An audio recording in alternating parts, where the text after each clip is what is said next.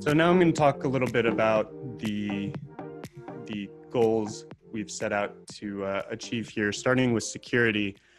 And obviously, real security is being stored in this network.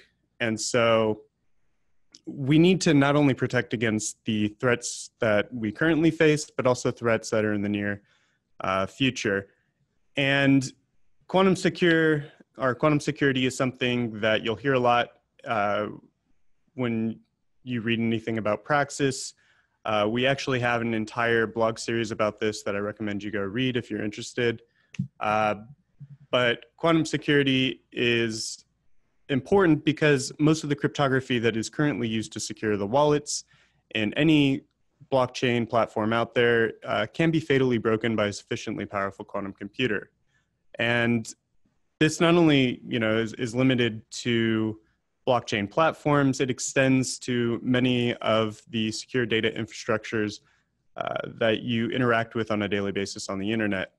And so we don't think this is necessarily a threat in the next year, but we have seen a lot of development and investment in this space. And the problem with this is when it does become a problem, we likely won't know about it.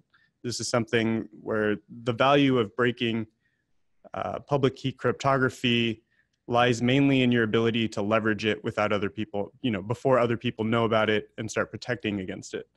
And so, building a cryptocurrency or a currency of the future means that it should be able to, it should be built to already withstand the attacks of a quantum computer.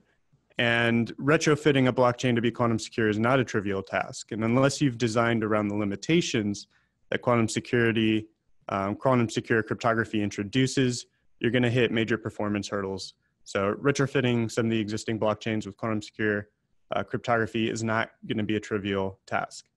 And so we've gone ahead and integrated quantum secure cryptography from the beginning.